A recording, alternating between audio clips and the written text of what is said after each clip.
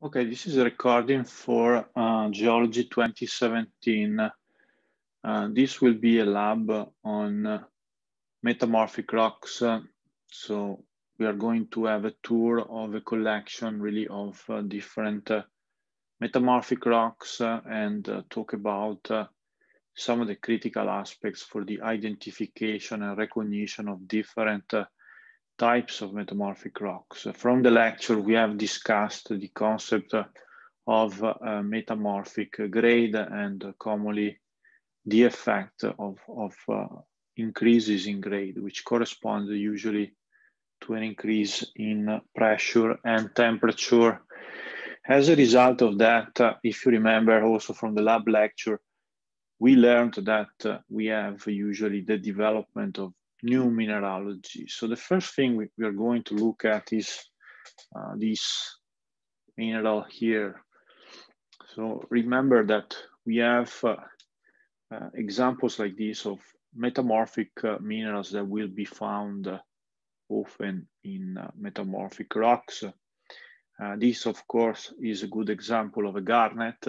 So certainly garnet, staurolite, and also the alumosilicates such as andalusites, sillimanites, and kyanites will be important to review. Okay, in addition to those, likely chlorite will be also a mineral that you will find in some of the metamorphic specimens that we are going to talk about, and probably other minerals that are of critical importance are other phyllosilicates. So often in metamorphic rocks that derive from sedimentary rocks, we tend to find also quite a bit of phyllosilicates and also clays. So we will find, in addition to chlorite, quite a bit of muscovite, biotite, and also very soft minerals such as talc, as well as serpentine. So these are really the main metamorphic minerals of concern. And of course, in addition to those, you have all those other minerals that we already discussed extensively, such as feldspar, quartz, and so on. So in terms of sort of the mineralogy of these rocks, you have to think at the precursor rock composition, and also at the fact that in some cases you will produce some of the metamorphic nesosilicates such as garnet, which is a good example of this one. You see it's essentially a nequant mineral, very hard, reddish in color, and so easy to spot and recognize in metamorphic rocks. So we have an example of here of these gneissic assemblage, and you see clearly in this particular example, we have some evidence of garnet in here. So there is a garnet porphyroblast present in this rock. So a porphyroblast is essentially the equivalent to what we call the phenocryst in an igneous rock, or usually a clast when we are talking about large clasts in sedimentary rocks. So when we deal with metamorphic rocks, many times we refer to these larger crystals in a relatively fine grain matrix as being considered porphyroblasts. Okay, so remember this term porphyroblasts when you have very large crystals. And in this case, this is reddish in color, very hard, so usually above the 6.5 up to 7.5, and no cleavage, and usually rounded sections because it forms dodecahedron. So it's a nesosilicate and commonly very hard again, reddish in color. So easy to spot and recognize in metamorphic rocks.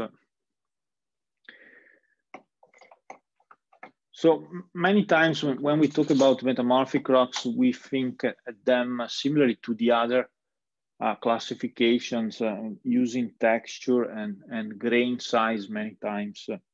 So what we are going to do is to have a tour of the specimens according to grain size. So we will start with relatively low grade, so low temperature, low pressure metamorphic rocks and move up progressively in grade, and so increasing pressure and temperature. As a result of that, what we find commonly are a few things. So the first thing is that the rock usually has tiny and very fine crystals when you are in the early stages of metamorphism. So when you are metamorphosing a rock at very low pressure and temperature, so during burial, for example, of a sedimentary rock, this will result in very fine grained metamorphic rocks. One example is this one here. So you can see this rock is very fine grain, very dark. You don't see really a lot of minerals in this specimen. We can recognize some of the pre-existing laminations. So if you look carefully at this rock, you can see very tiny laminations in the rock that indicates the existence of bedded strata. So this was, as a precursor, for sure, a sedimentary rock. You can see that also in here. Some of these fractures sort of resemble some of the laminations that were present in this sedimentary rock. So of course, if you look at the color and also the grain size, the fact that there is quite a bit of silica in this rock, you could classify this easily as a shale. And so how do you tell the difference between a metamorphic rock and a sedimentary rock in this particular context? So of course we would say it's low grade, but the difference is really on the presence of one critical aspect in these rocks, which is commonly called cleavage. So cleavage is usually generated by a number of processes, but okay, keep in mind that we have here some potential laminations. So if we turn this rock, the fact that we can recognize other linear features like these. So here you see some clear lines on the top of the surface of this sample, which are orthogonal in terms of orientation with respect to I think now you can see them really well. So you can see a set of lines in here, and they have, you know, an orientation. They form planes that have an orientation that is inconsistent really with the bedding or lamination, more correctly, that we find on this part of the specimen. So this the fact that we can recognize two sets of planar features is essentially a distinguishing factor between a sedimentary rock, which commonly has only what is called an S0, so a compaction-related cleavage, and a rock that instead has tectonic deformation that has occurred with a different orientation with respect to the, in this case, planar strata. So if we have, you know, tangential deformation, so we have deviatoric stresses that develop, quite often they will have a different orientation with respect to the stratigraphy. So they will be not always orthogonal to stratigraphy, rather they will occur with a component that is parallel to the stratigraphy. And this commonly results in the development of high angle cleavage with respect to those strata. So that's a key distinction. Many times we distinguish these rocks, which are called slates, based also on the level of crystallization or recrystallization that occurs in some of these clay minerals. So there will be quite a bit of clay in this rock as well. And quite often those are the minerals that get subject, I would say, to effects of metamorphism and deformation, which we could call, for example, pressure solution. So in many cases, the compaction of the rock and further deformation tends to redistribute some of the quartz in the rock, as well as to reorganize essentially the shape of some of the phyllosilicates. So that's an important process that is occurring in metamorphic rocks. And this will occur at different levels. And often what you cannot really see in this rock because it's too fine grained is the concept of continuity of cleavage. So many times we tend to form well-defined domains in a metamorphic rocks due to the partitioning of deformation. And this process usually leads to, firstly, formation of cleavage, subsequently formation of schistosity, and also lastly, formation of banding in metamorphic rocks. We saw that in the lab lecture.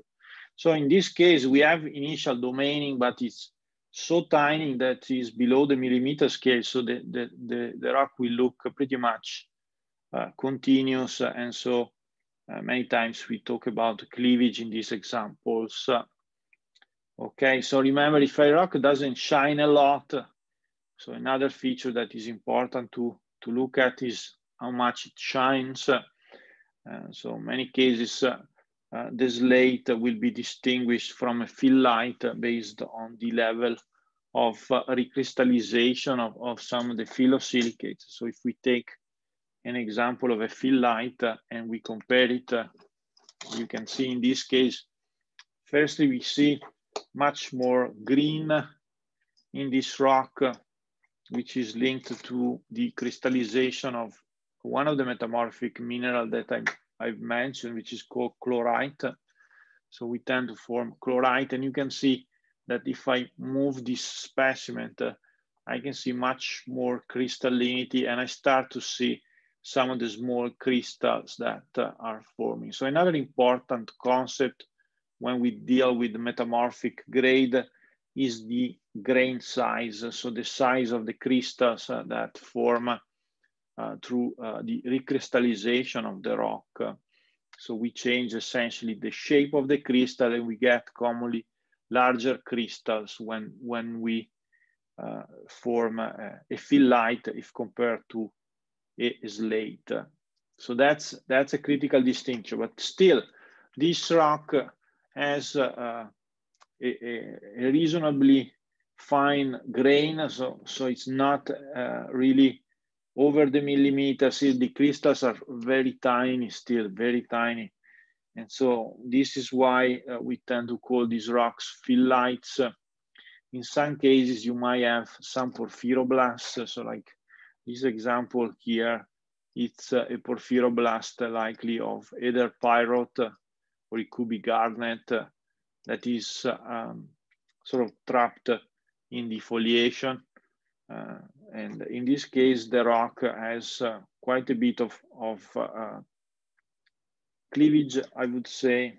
If I rotate this specimen, you can see one of these porphyroblasts, and in this particular case, I can say that this is pyrote because you can see the goldy luster.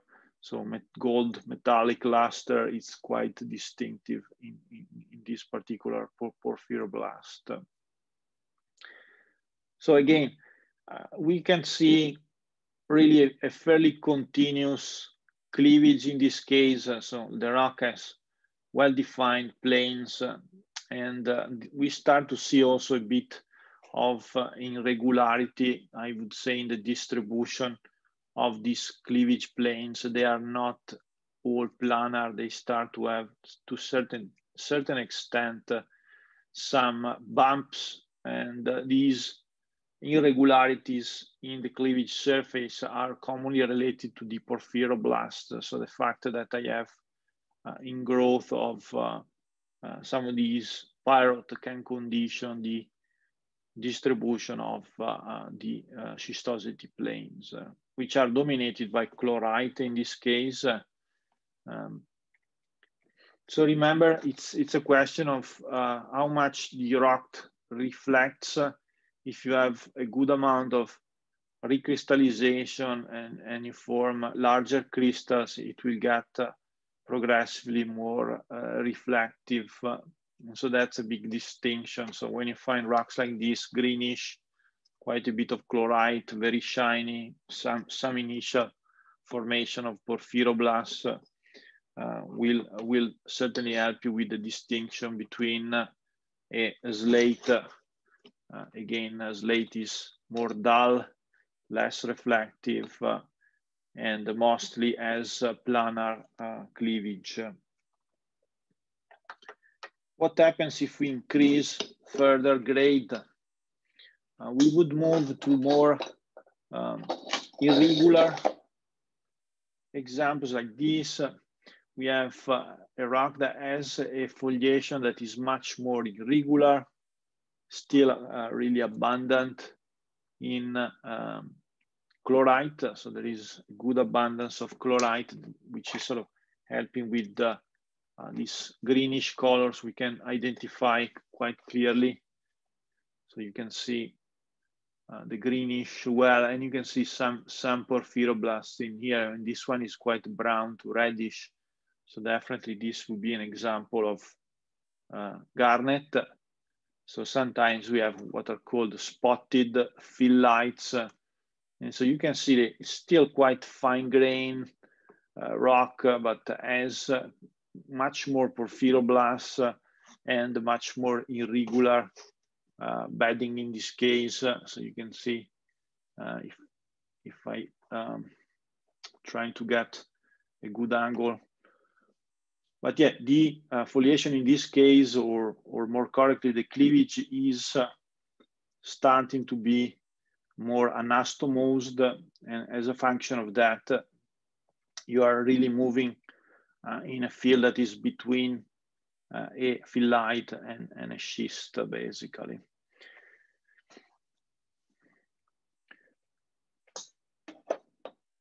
Sometimes phyllites will be also a different color, so they can be more grayish to black in color. And in this case, we can see also a different type of porphyroblast. So in this case, we have that the rock is quite shiny. As you see, if I move it, you can see all the tiny crystals of likely muscovite and also biotite that are quite sort of reflective. So they reflect quite a bit of light. And this is related to the perlaceous luster or resinous luster of the biotite. But we have also very large porphyroblasts. They tend to be brown, dark brown to black, and they are prismatic in habit, and usually have an hardness that is very high. So they go up to 7.5 in some cases. So many times you will see that these crystals form aggregates. Like this example here, we have an aggregate of multiple dark prismatic crystals, or in some other cases, we form cross twins. So the crystals will grow with a penetrative habit. So they are essentially forming a twinning, and this is cruciform twins, which is quite characteristic of staurolite. So we are dealing in this case with some porphyroblasts of staurolite, which are quite evident. So this could be also considered between a phyllite and a schist, because it's still relatively fine grained, although the development of fairly continuous planes, which are well evident in this case, is an indication of the fact that we have quite a bit of deformation. We are starting to see, some domaining in this case. So we would be more closer to a schist in this example, because if you think at the phyllite we saw before, really we didn't see any major development of leucocratic domains versus more mafic domains as we see in this specimen. So I think this really is a transitional moment in which we start to have quite a bit of discontinuity in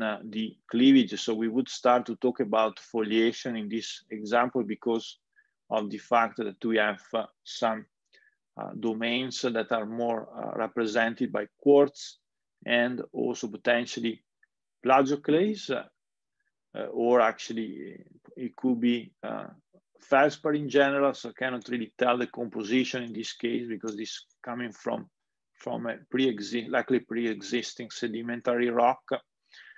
So in this case, I would say that you have levels that are more leucocratic, so they contain felsic minerals, and other levels that are more represented by mafic minerals. So this is commonly the important transition we observe in metamorphic rocks. So we increase the size of those domains, which are usually M domains, so mafic domains, versus more felsic domains in the rock. So this could be classified as a staurolite schist, for example. So remember, when we talk about metamorphic rocks, many times we use relatively simple terminology.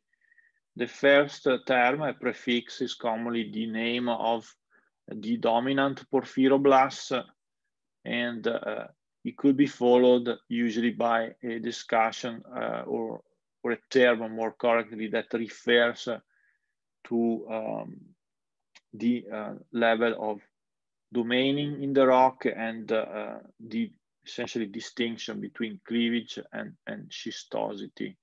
So when we have schistosity like this, with this separation, so domaining again, we usually call the rock a schist. So we have essentially a term that is a prefix which is related to the mineralogy of the rock, followed by a term that discusses the type of structure or texture we can recognize in the rock. So we will apply this also to other rocks. We can see another example here of an even higher grade rock. So you can see how this one shines vividly. And this is because this particular schist is dominated by muscovite.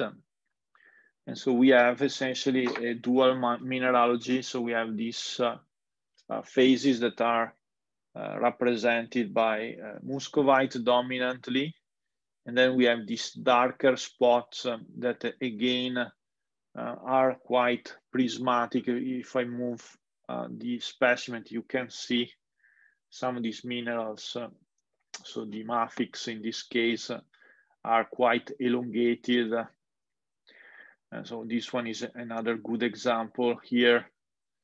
And again, this will be relatively hard. So they are on the order of 7.5. And because of that, you can term these as staurolite as well. So they are not biotite or amphibole in this particular case, although it will be very challenging if you have to distinguish between amphibole and these others. The only way is really to look at specific features such as cross twins, which I cannot really observe in this case. But yeah, in any case, it will be really hard. So if you ask me with respect to hardness, I will tell you, and definitely that is a distinguishing factor between amphibole, which is on the order of 5 to 6, and these other mineral, which is usually on the order of 7.5. We can still recognize the foliation in this case, but yeah, I don't see clear domaining in this particular rock. So we are a little bit on the finer grain size. So perhaps there is some domaining in this level here, which is looking more sort of light, but this could be product of alteration really. So very difficult to say. in this specimen, but definitely the level of crystallinity in this case, so the grain size and the luster of muscovite is putting this rock into the schists. So you have to consider really a range of features, the irregularity and domaining of the cleavage or foliation, and also the level of crystallinity in the rock will help you with the classification. So we could call this a staurolite muscovite schist, for example. So we use the mineralogy we can recognize, start with the porphyroblast, then most abundant mineral in the matrix. And then we give it a name based on the interpreted metamorphic grade. What happens if we go even higher? Usually we get coarser rocks like this. So you can see here, we can almost distinguish individual flakes of muscovite. So you can see the platy habit of some of the muscovite crystals and some of the pseudo-hexagonal basals. So the tabular nature of the muscovite is quite evident if I move it to see, for example, this crystal here. So that's a porphyroblast of muscovite that has grown into a matrix and has sort of extensively grown. So this will be exceeding, you know, the half centimeter likely. So very coarse size in this rock. So definitely a schist, and we are moving towards rocks that are almost gneissic in this case. You can see also abundant dark colored minerals, and in this case they are fairly rounded, so they stand out also from the overall matrix of the rocks, which is dominated by muscovite, and they show clearly a vitreous luster. If I move it, you can see this particular porphyroblast here, quite dark, rounded. Let's see if I can find another good example.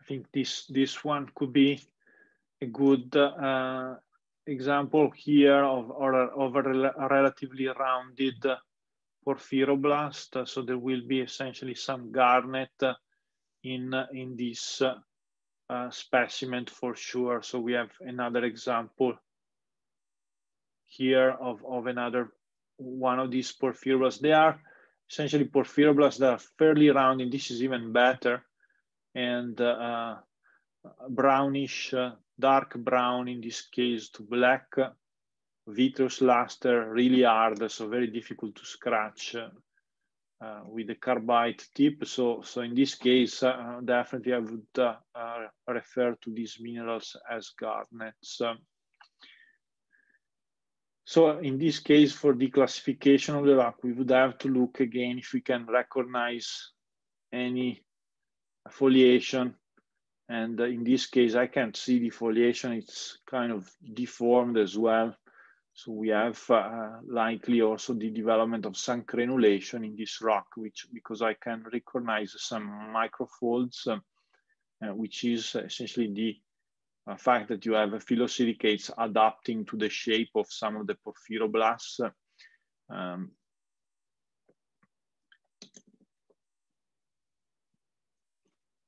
So in terms of classifying the rock, I would still call this a garnet and muscovite schist, although we are getting to very coarse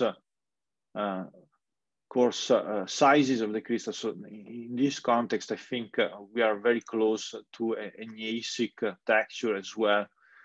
But because of the amount of phyllosilicates I would be still inclined to call this a schist. And I don't see really a lot of banding. So many times when you start to talk about gneiss, you have to expect the development of banding that is commonly exceeding the centimeter. So you can use that sort of empirical method to distinguish between a schist and a gneiss. We are going to look at another example of a schist here. This is really dramatically different. We have a very fine grained rock, but it's dominated by a very fibrous mineral, which is also very soft. So you can see I can scratch it very easily. For example, here I could try. It's quite soapy as well if you touch it. And so many times if you start from a relatively basic assemblage, so an ultramafic or a mafic rock, and you increase pressure and temperature, you can get a process called serpentinization. So in this case, this is an example of a fragment of serpentinite. And so we will recognize the serpentine often because it's greenish like this, and it does have a very low hardness, which is usually less than 3. So if I use the copper coin, I will be easily able to scratch the serpentine. So I have basically some pieces of serpentine left on my copper coin, which indicates that the hardness is less than 3. So this is a magnesium-rich mineral, which helps you to understand that the origin, so the protolite, so the precursor rock that was metamorphosed was likely particularly rich in magnesium. And so often if we have very soft schists like this, either they contain talc or serpentine, but serpentine will be characteristically fibrous like this, and it forms all these fibers. Is very soapy to the touch and very soft. Commonly, this is distinguished from another type of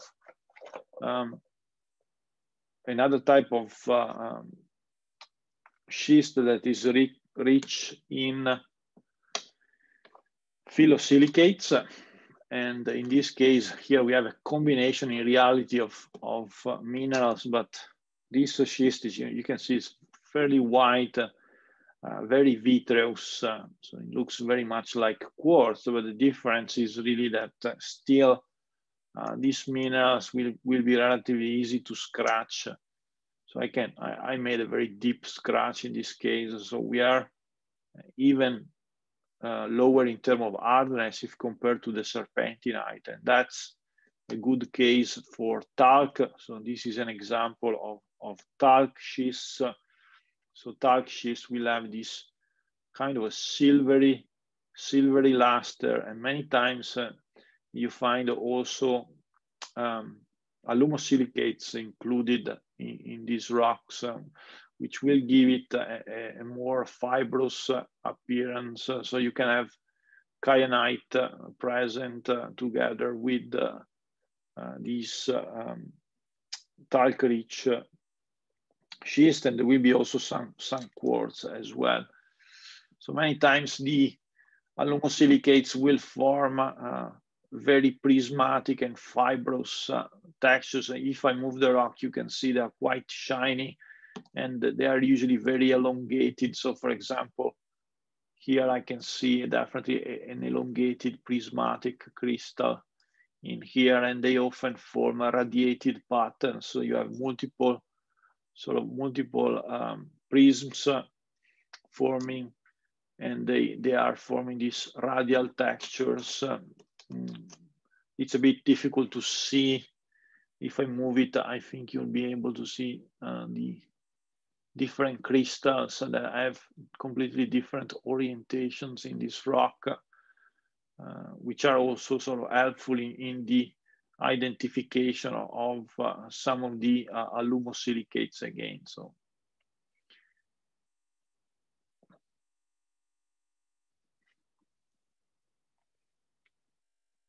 So how do we know that this is a schist? Many times, you call it a talc schist because you can still recognize a well-defined foliation. In this case, it's still anastomosed foliation. It's forming lensoidal domains that contain quite a bit of talc, and then you have probably some quartz, as well as these alumosilicates.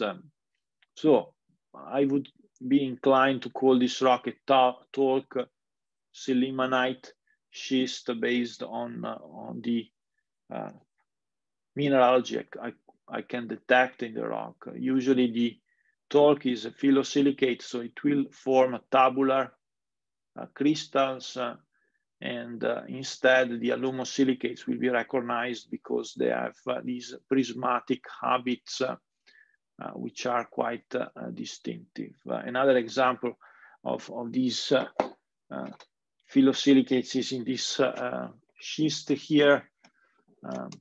So if we look at this one, you have quite a bit of muscovite for sure, but you can see these radiated patterns that sort of illustrate that we have elongated and fibrous crystals that are forming, and this definitely cannot be really the muscovite. Even if this is quite reflective specimens, we can see definitely the evidence of very fibrous textures forming, and they are also radiated as well. You can see here the crystals that sort of depart from a central point here, and they grow radially. And so that's definitely one of the distinguishing features when you're trying to map and recognize alumosilicates. They are usually very elongated, so form these sometimes even needle-like habits. Together with these, in this case, we have also some staurolite. So you can recognize staurolite, which are the darker, elongated, and also showing some twinning in this case. So very hard again. So there is essentially a combination of sillimanite and staurolite in this particular example. Many times staurolite can be also recognized because it tends to be brown in color, and some of these crystals have a luster that is reddish to brown, which is also helpful for the identification again of the staurolite.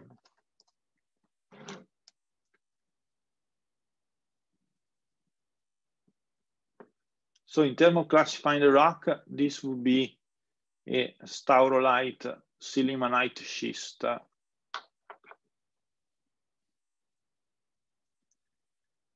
What happens if we increase the metamorphic grade?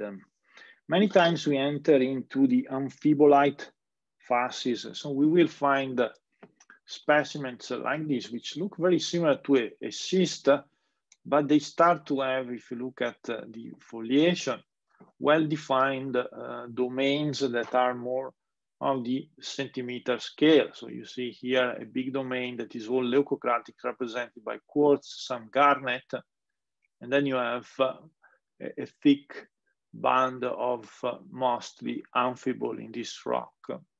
So that's a big distinction. Many times in gneissic rocks, we will form a clear banding, and so the domaining is occurring at a larger scale, basically, which is becoming centimeter scale instead of millimeter scale, as seen in earlier specimens of schists. So in terms of the mineralogy here, we definitely recognize the presence of garnet. You can see here a section to a garnet, which is characteristically dark red. And you can see the habit, so a dodecahedron likely. And it's very hard again, so easy to recognize with an hardness test. We have also quite a bit of biotite in this case. You can see some plug of biotite as well. So if I try to scratch the biotite many times, it's very easy. See, I can easily pulverize a plug of biotite. Instead, amphibole would be much more difficult to scratch. Another garnet here, quite clearly. So there is a combination of minerals, really. Probably that's an amphibole. Let's see if I can easily scratch it or not. And yeah, it's very hard, so very difficult really to scratch it. So you have a combination in this case of amphibole and biotite and garnet. So we could call this again a garnet gneiss, for example, or garnetiferous gneiss, or a garnet biotite gneiss, because of this characteristic domaining we can recognize. So you can see here, for example, a large porphyroblast and some of the leucocratic material that is forming in what is called a pressure shadow that is developed in this foliated rock. So this is becoming, more discontinuous foliation, and there is significant domaining. So we are really in a rock that is close to a gneiss because also of the coarser grain size of some of the minerals.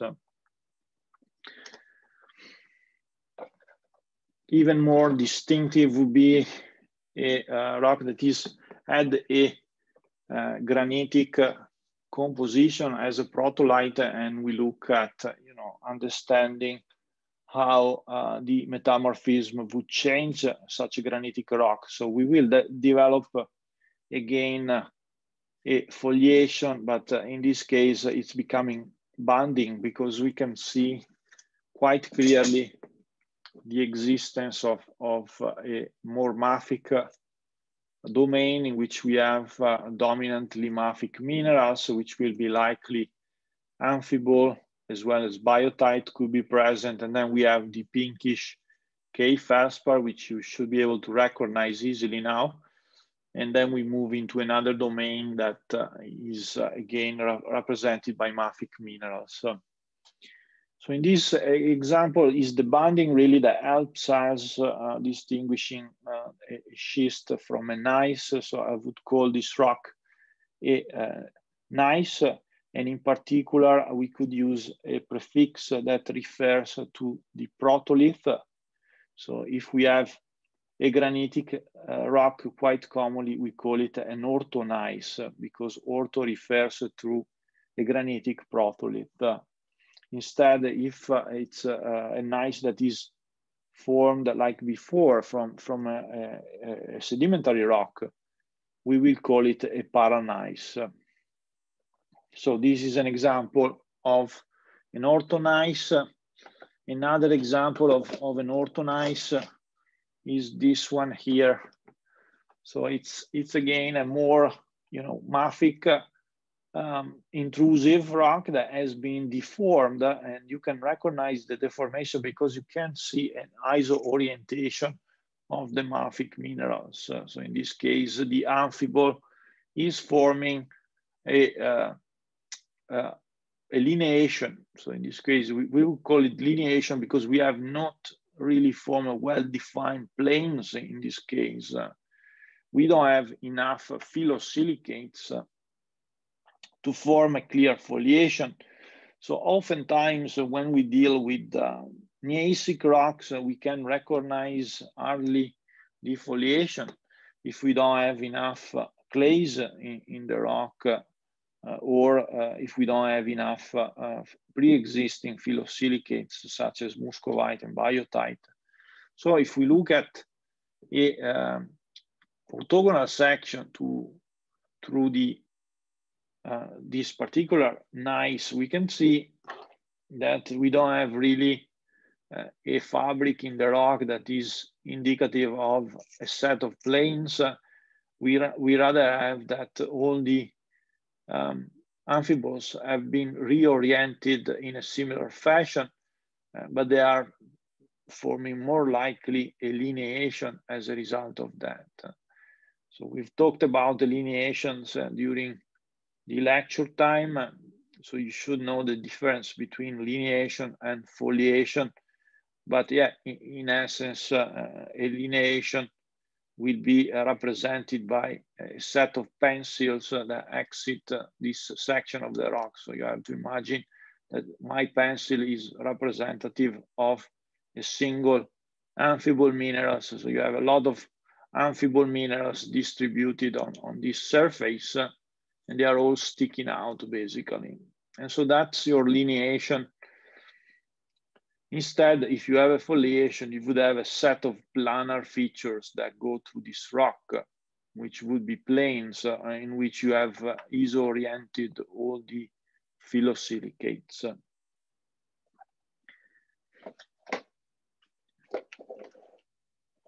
The last rock we review in terms of gneiss is the characteristic Ogen gneiss. So ogen is a term that describes the existence of large porphyroblasts, and many times you find these eyes, because ogen refers to eyes in the rock, and so you have its fairly coarse texture. Again, we have some foliation that we can recognize in this rock, but it's very irregular. And also the domaining is quite significant. So this is why we call this still a gneiss, but also the fact that you have this large porphyroblasts of feldspar in this case, because you can see some cleavage in some of these eyes. And yes, the fact that you have foliation wrapping around the porphyroblast is also an important observation that indicates that this is a metamorphic rock rather than an igneous rock. And also the fact that you see that pressure solution has formed an ellipsoidal geometry or section for these porphyroblasts. So they get squeezed by high pressures, and generally you tend to dissolve material on this part and reprecipitate in a pressure shadow domain many times, which is on the edges. So you get elongated crystals as a result of the compaction and deformation that really takes place at high pressures in gneissic assemblages. So this was likely a rock that was granitic in composition. So it could be, you know, a granodiorite, for example, or a diorite, and you have then a phase of deformation and increasing temperature, which leads to recrystallization and significant domaining. If you look carefully, you can see some planes that are dominated by mafic minerals and others that will be more felsic, and some of the felsic will include quite a bit of plagioclase. So again, rocks like this, when you have these characteristic eyes forming, will be called Augen gneiss because of that.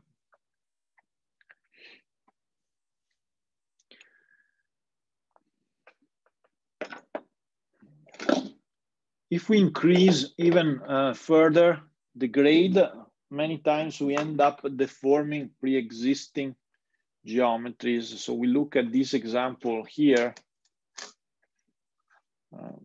which is a bit big specimen, so difficult to really put it in context. But many times when we increase really a lot the deformation, and we have also some melting that occurs in rocks like of this type, we end up moving into what are called migmatitic gneiss or migmatites.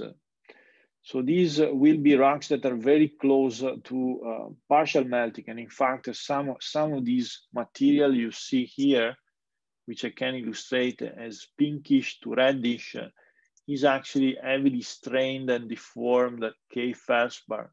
And these are K-feldspar veins that have formed quite a bit of folding. So they are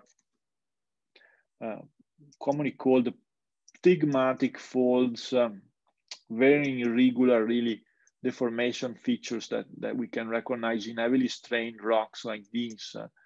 And some of these are feldspar veins, so they indicate that you had quite a bit of partial melting of a pre-existing igneous or plutonic rock, and often accompanied with that, we have significant separation of leucocratic materials, which is this feldspar, which is commonly called the leucosome, versus more darker intervals. So we have very large bands in this specimen. So if I move it, you will recognize here a very large band represented by mafic minerals, which is in this light, it will be likely either amphibole or pyroxene, but most likely it will be amphibole because of the felsic composition of this rock. So migmatites many times are distinguished because you can recognize the evidence of the intensity of deformation, so the occurrence of these characteristic isoclinal folds. So many times we call folds isoclinal when the fold is essentially having that both limbs have pretty much a consistent angle, so they become parallel. So these would be the limbs of a pre-existing fold that has been tightened significantly. Many times the strain is so high that we also call these folds rootless fold, because you basically lose really the limbs, so they get strained heavily. And also that is a good indication of the amount of shearing that has occurred in the rock. In this other part, we can see some other layers, and you can see this likely were original porphyroblasts, and so you end up in a situation where the dissolution is forming really a redistribution of the feldspar, and it's forming also budens because of the strain, which you have essentially a thinning, significant thinning in certain portion and thickening in others, which is again another indication of the high amount of strain in the rock. So this is really the highest grade we are going to look at in this lab. So whenever you find a rock that has this intensity of deformation of these very irregular folds, and also heavily strained porphyroblasts like this example here, which is better than the one we were showing before, those are good indication that we are dealing with a migmatite, together with the fact that we have a very extensive banding in this rock.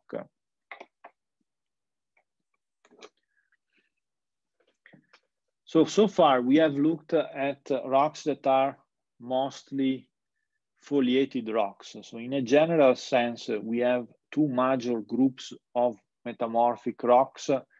One group is the one we just reviewed, which is represented by foliated or rocks that have significant cleavage, but there will be a case of metamorphic rocks that has no foliation, and this is the group we are going to review now. We just left with a few specimens really.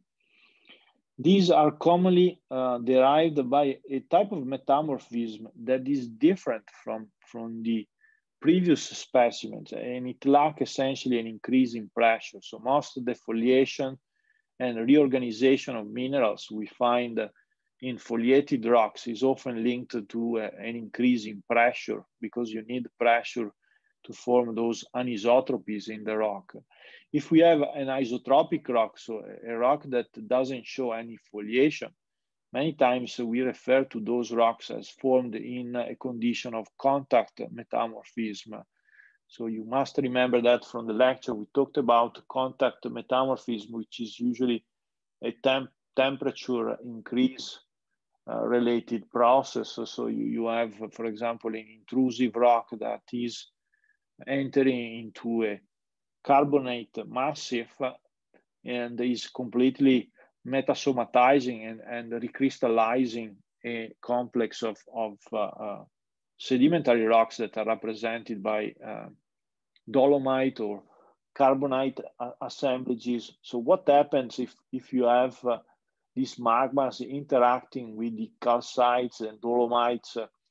Well, often that results in intense recrystallization, but you don't form foliation for a couple of reasons. Firstly, you don't have the pressure as mentioned, so you have relatively low pressure gradients, and so you don't push or squeeze the rock to form the foliation, but at the same time, you also lack a significant amount of clays in many instances, not always, but in some cases, you will have rocks that are dominated by calcite, and so you don't have the phyllosilicates, which have a tabular habit that will form the foliation.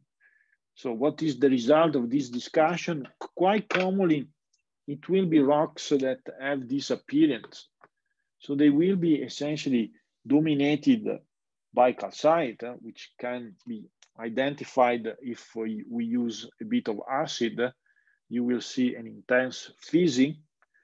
And in this case, is really vivid, as you see, a very large bubble, which indicates that we have really almost 100% of calcite in this rock. You can also recognize it if you try to scratch it, because as you see, I can generate quite easily scratches because we are under the tree for the calcite, so 2.5, and reaction to acid. So can you see any foliation in a rock like this? It looks as the crystals that are very coarse because they exceed the half millimeter for sure, or even in some cases the half centimeter, I would say. So like this crystal here is very large, and I can definitely recognize many crystals, and they look like they are scattered in this matrix.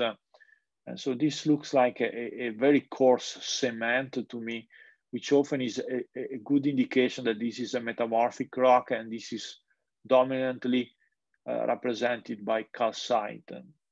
So what do we call a rock like this? Many times we call it a marble.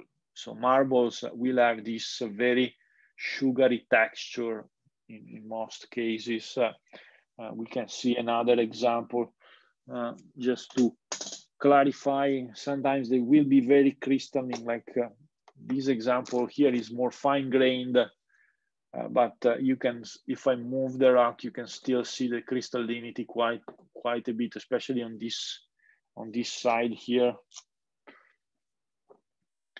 So still looking very crystalline. So a lot of crystals here showing quite a bit of reflectivity, and they have vitreous luster again, very soft, so I can scratch them easily, and they will react to acid as well. So you see how pure is the appearance of this rock, dominated by a single mineral, and again a good example of a marble in this case.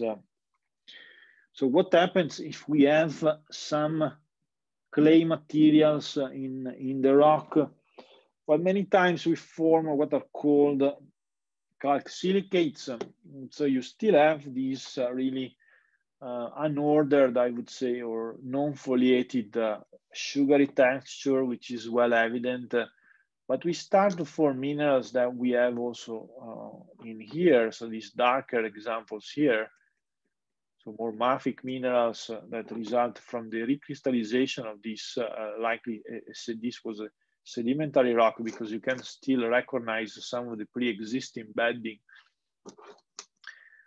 But yeah, you don't see really a lot of foliation in a rock like this. It's quite still unordered, especially in this internal domain. And we do see characteristic greenish minerals in here, which again are calcium-rich minerals. So if you remember, we talked about the presence of diopside in some of the contact metamorphism rocks during the lab lecture. So you can recognize the existence of pyroxene basically in some of these rocks, which indicates the existence of silica. And so the fact that not all the rock reacts, for example, if we test this crystal here, I can tell you that if I use the acid, it will not fizz. So no fizzing indicates that this is a silicate likely. And so we have, evidence of some porphyroblasts that have silicate in them. They are greenish, olive green in many cases, will help you with the identification of phases that are likely to be diopside.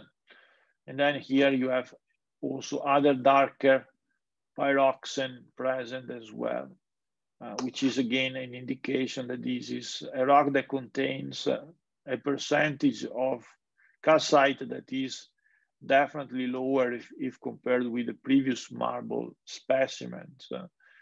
And so commonly when you have a mixture of clay material and carbonate in a rock and you use contact metamorphism to change the mineralogy, the result would be very similar to this specimen, and commonly we refer to these as either impure marbles or calc silicates. The last rock that we review in this lab is a rock that is kind of similar to a marble in appearance. So you will be very careful when you're assessing rock like this because you still see that there is no foliation at all.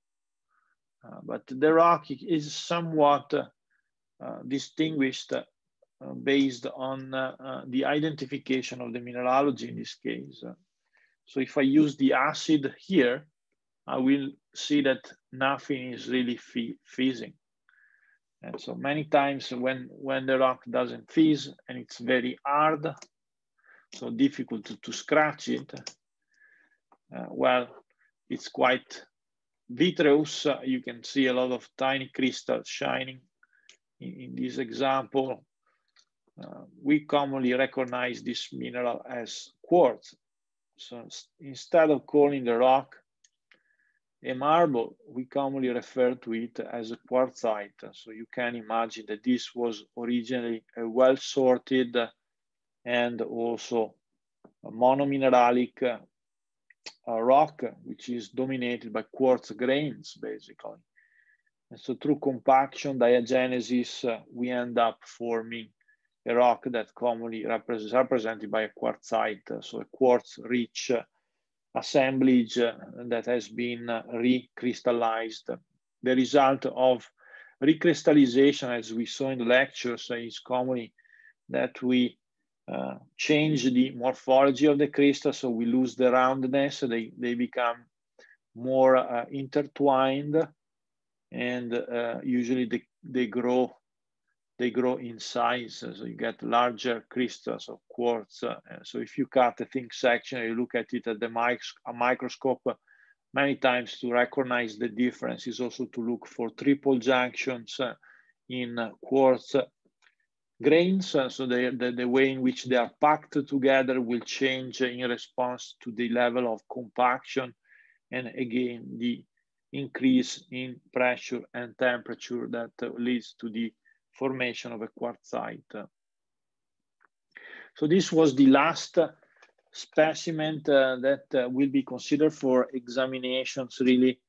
So hopefully you had a good tour of the different metamorphic specimens. Remember again, in terms of summarizing this tour, we have two major groups of metamorphic rocks: the foliated rocks, which we saw in the first part of the lab, and also the non-foliated rocks, which are essentially marbles, or for example, the calc-silicates, or this last example, the quartzites. So these two major groups Within the first group, remember that we use grain size, level of crystallinity, and also the existence of cleavage, foliation, and banding to distinguish the different rocks into mainly slates, phyllites, and then we move into the schists and gneiss to conclude then with migmatites, which are very highly strained rocks, which have also evidence of partial melting. So those feldspar veins are quite instructive, I think, about the banding and the distribution that we observed in one of the highly strained specimens that I presented. So all these are really the result of different pressure and temperature, again, which will affect the reorganization of the minerals and also the formation of new minerals. So if you find very large minerals, remember we call them porphyroblasts, and we can have, again, different compositions, mostly staurolites. We saw sillimanite, and we saw also some large porphyroblasts of muscovite, for example, and also some serpentine, so the soft one. So hopefully you had a good sort of overview of this lab, and it will sort of help you with the identification of the different metamorphic rocks.